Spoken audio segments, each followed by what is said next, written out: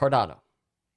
Um, I want to read this thing you wrote. It was in December 2017. I want to get your thoughts on it.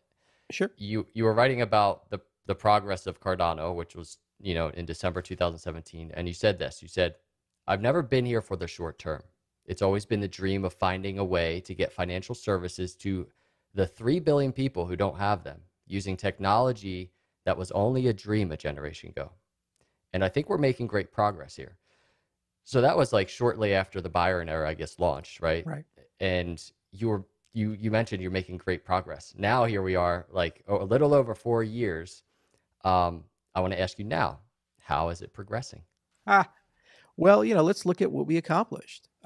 We went from a static and federated system that didn't have smart contracts, that had a very small community, had a very little liquidity, to an ecosystem in the top 10 with, over 100 exchanges, 2 million people, 100 and now 30 dApps being built, 2 million assets issued on it.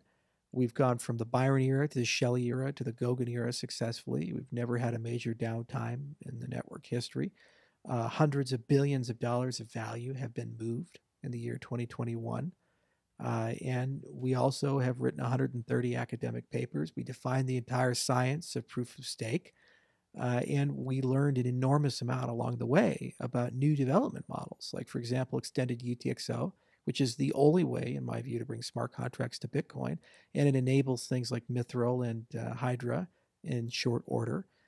So I think a lot's been accomplished. And when people look back at all of that, they'd say, okay, if somebody told you we'd achieve all of that in a 4-year period, would you take that deal? They say, of course. And they'd say, you're crazy to see that kind of growth and that kind of systematic effort and so forth. But what they do is they get so caught on the narrow and say, well, smart contracts were supposed to be here, or decentralization is supposed to be here. We had to rewrite the software 3 times. There were major changes in architecture and vendors. There were approaches that were taken that didn't work out. There were course delays. Well, Vitalik said that in 2015, he said Ethereum 2 was going to come out in 2018. Worst case scenario, and it's 2022. He's saying maybe 2025. So does that mean everything Ethereum's ever done and achieved is bad? No, it's just the nature of the game, and there's things you learn along the way. In some cases, you're overly optimistic. There were product and project management methodologies we were following that we thought would properly estimate things. Turned out they were wrong. People behind that aren't here anymore. We have completely different ways of running product and project management. We're far more accurate. When we have delays, they're usually in the months or weeks, not in the years in these types of things, which means we're converging. Now, what's nice, though, is one thing that's never been wavering has been the product market fit, and we've made enormous progress there.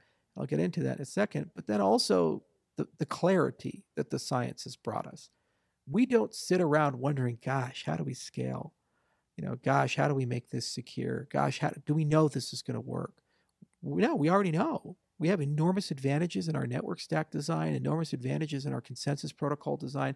We know the limitations of the system and the robustness of it. So it's not a matter of if, but simply how long will it take to roll out.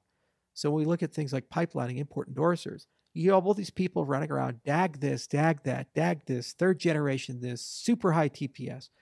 Well, input endorsers effectively does that for you. And that was something we came up with in 2016. And we had a follow-up paper in 2018, Parallel Chains. Both went through peer review.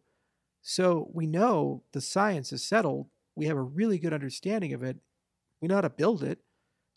And we know that we're now in a position where it can be built because the foundations are mature enough to be able to roll these types of things out. So there are very few projects in this space that have so much clarity about how to put all the pieces together, from how to get great user experience in light clients to how to do microtransactions to how to accelerate the base ledger. And a lot of people say, well, you're just taking Charles's word for it. It's like, well, no, we wrote 130 papers and there's an army of engineers and all these other things. We did all the work up front. And if we hadn't done that, then it would be just like Vitalik with his prognostications about, Ethereum 2 and Casper, where they keep doing it until they run into a roadblock. Then they have to throw it all away and keep doing it until they run into a roadblock and throw it all away. We don't quite run into that. So I think this year is going to be our most productive year. And, people on Twitter, they like putting up that quote where I made a prediction about the amount of dApps. and assets. Well, I was wrong in both directions.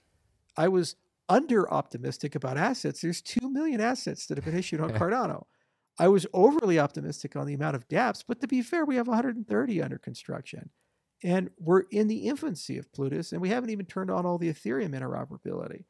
So if you look at that projection and you project it out the year, if that keeps going with Catalyst support, we're probably going to be right in that projection. All right, it was off by about a year.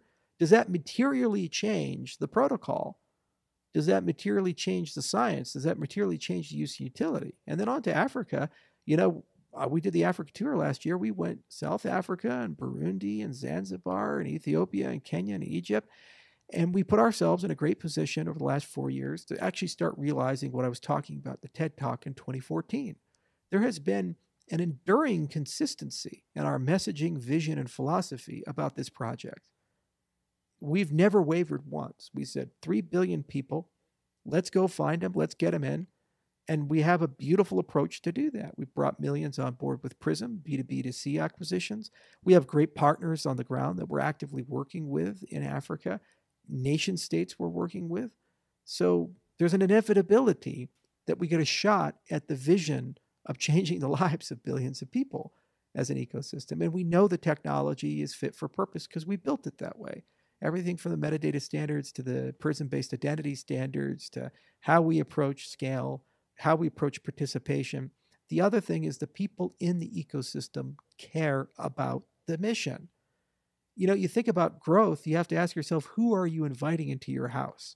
If you get people in, the only thing they care about is making money, speed, and cost. Then if you go to them and say, hey, let's hyper-centralize the system and give Amazon total control, and you'll save 25%, they'll be like, where do we sign up? We love money. So you have to be really careful with how you grow and how you indoctrinate the philosophy of the system, just like Bitcoin was. No one was money motivated in the early days of Bitcoin because there was no money to make. Bitcoin was worthless. There were StarCraft tournaments where your fifth prize, your consolation prize was 25 Bitcoin. Your first prize was $100. I mean, if you're, I got these worthless Bitcoin things. What the hell are those, right? But it grew into this Goliath because it was born of principles. And so when you look at your initial population, you have to say, where do they come from? What's your churn rate? What are your growth factors? And one of the things that people cannot deny is the strength of the Cardano community, the passion of that community, the philosophy, the philosophical purity of that community, and the fact that most people here just want to do the right thing and they want to change the world. And they're comfortable with the idea that they're not a passive, but rather an active participant there. We have this saying in Cardano, grab a shovel. Get it done. Go out there, plant some trees. And we see the stake pool operators doing clean water projects. We see people doing healthcare projects, charity projects. Some are faith-based. Some are philosophy. Some are setting up NGOs. There's a SPO down in South America that's feeding children in Argentina. Everybody is finding something to do, some way to help, and use this system to do so. And as the tooling and capability of the system grows, that's only going to increase. And people are participating in droves with Catalyst. We have the largest decentralized organization in the world running the distribution of funds for the treasury of Cardano. Every round, the participation metrics go up. The amount of funded ventures go up. We're over 300. And those will bear fruit in their own right and lay the lands for 1,000 flowers. So I feel very strong. I feel we're in a very strong position. And I think we've made enormous progress, especially when you zoom out a little bit and you look at where we were at and how weak we were to how strong we are now and how fast it's all coming together. And the fact that every aspect is covered by some paper or piece of technology that we know works. And it's just an inevitable matter of getting all those pieces together. And if winning means you have to compromise on quality and have $10.5 billion of hacks a year and not care about people and surrender to centralization or reset the network anytime it breaks manually, I don't want to win. I'd much rather lose with some integrity. And frankly, I think it's neither. I think we're going to win with integrity because that's ultimately what crypto is all about. That's the point of crypto, is the principles of it, or else you're just building another legacy system and trading, Goldman Sachs for Ethereum or Goldman Sachs for Newcoin or something like that. What the hell's the point? It makes no sense.